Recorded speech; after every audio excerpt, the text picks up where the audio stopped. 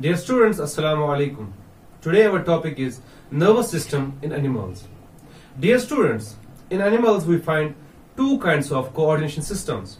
One is the nervous system and the other is the endocrine system.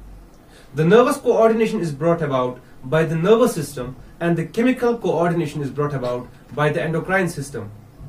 In lower animals like hydra and insects, coordination is through the nervous system, but in the higher animals, the vertebrates, the coordination takes place through both the nervous system as well as through the endocrine system.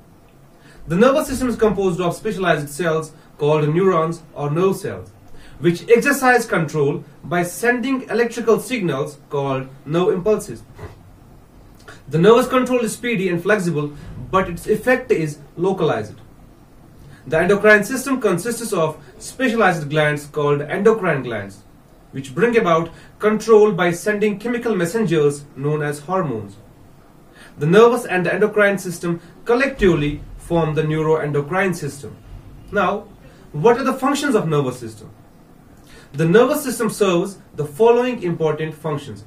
Number one, sensory input, which means gathering information.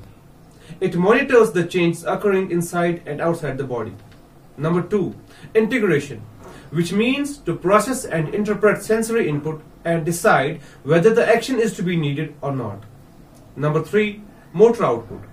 It is the response to integrated stimuli. This response activates the muscles or glands. Now, the composition of nervous system. Nervous system is composed of nervous tissues. Nervous tissue is further composed of two main cells, neurons and glial cells. The neuron is the structural and functional unit of the nervous system. Now, we will take a look at the structure of neuron. All neurons have three parts: cyton, dendrites, and axon.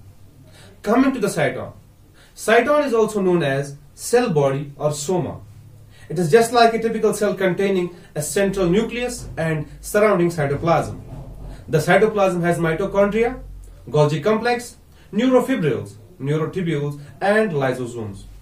Around the nucleus there are granules called Nissl granules, which contain free ribosomes and prominent clusters of rough endoplasmic reticulum, which help in protein synthesis.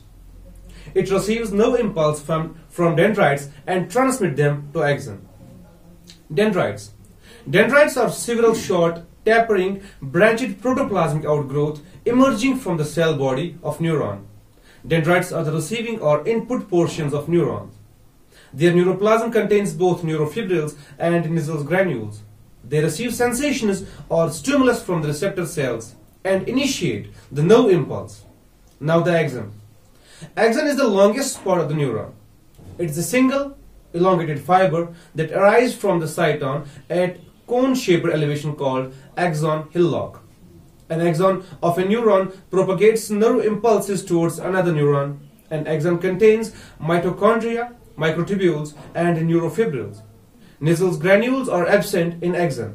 Hence, no protein synthesis occurs in axon. The cell membrane of axon is called as axolemma, and its cytoplasm is called as axoplasm. The axon has an insulating and protective sheath of lipids and proteins known as myelin around it, which is secreted by the Schwann cells.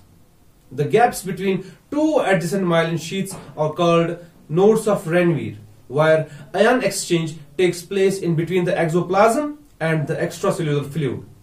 The axon endings are highly branched processes called as axon terminals or telodendria. So dear students, this was all about the neuron, and inshallah in our upcoming videos we will be discussing about other parts of nervous system. Till then, stay home, stay blessed. Thank you and Assalamu alaikum.